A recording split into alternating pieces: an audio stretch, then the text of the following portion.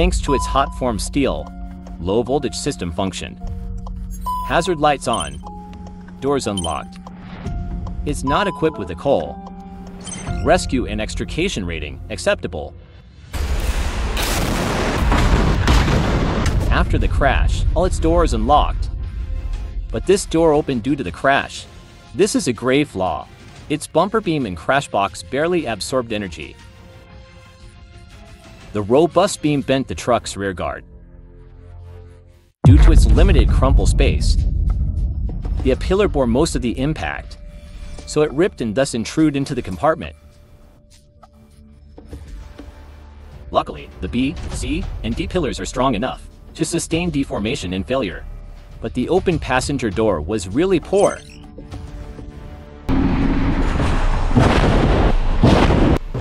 The restraint system and pre-tensioning seat belts worked fine. The driver is well protected by the airbag. But the severe intrusion caused serious head and neck injury. Poor. The passenger wouldn't make it.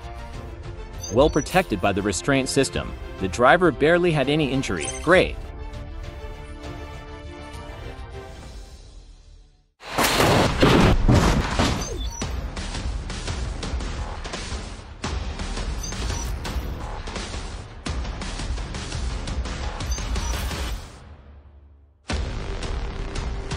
Its overall rating in this test is mediocre.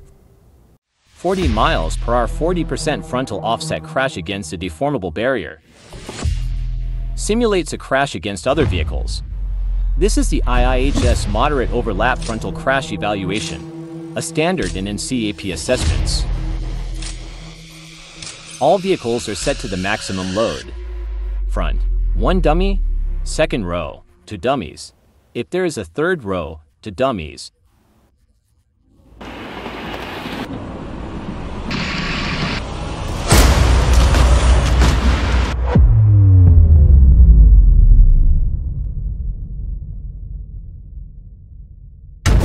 After the crash, its low voltage functioned.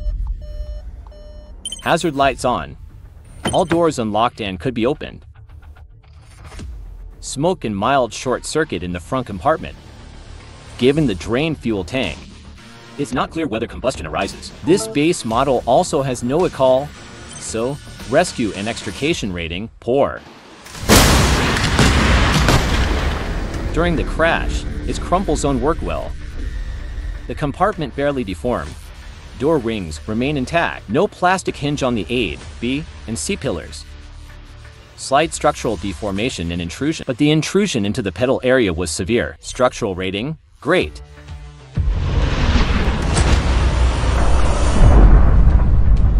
For pre-tensioning seat belts deployed, airbags worked. The driver may have minor chest injury. Chest protection, acceptable. Its legs may fracture. Acceptable. Fire flash during the deployment of this airbag.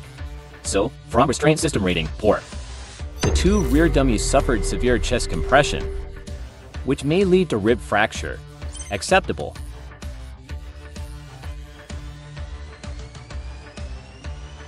The rear left one suffered minor head injury. Acceptable. Rear restraint system rating, acceptable. But all the dummies could remain alive.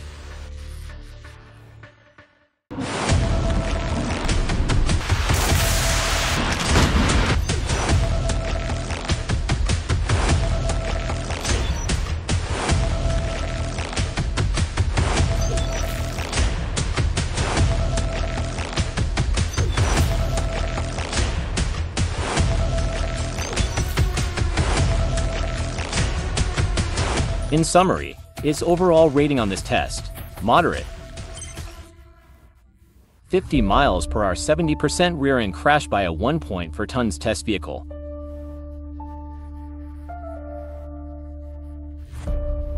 Simulates a secondary high-speed rear-ending.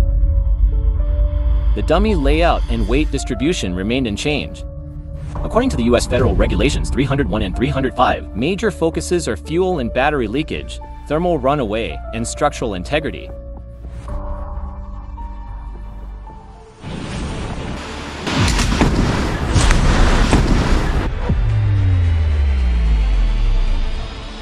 As a global model, the Tiguan L fulfills US auto safety standards.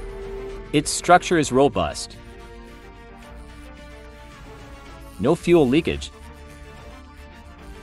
Great.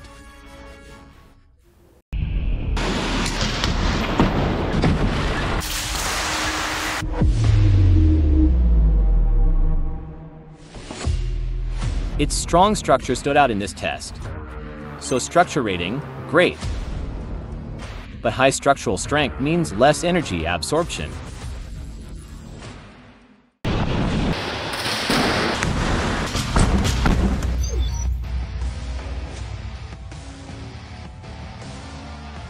Its overall rating in this test, great.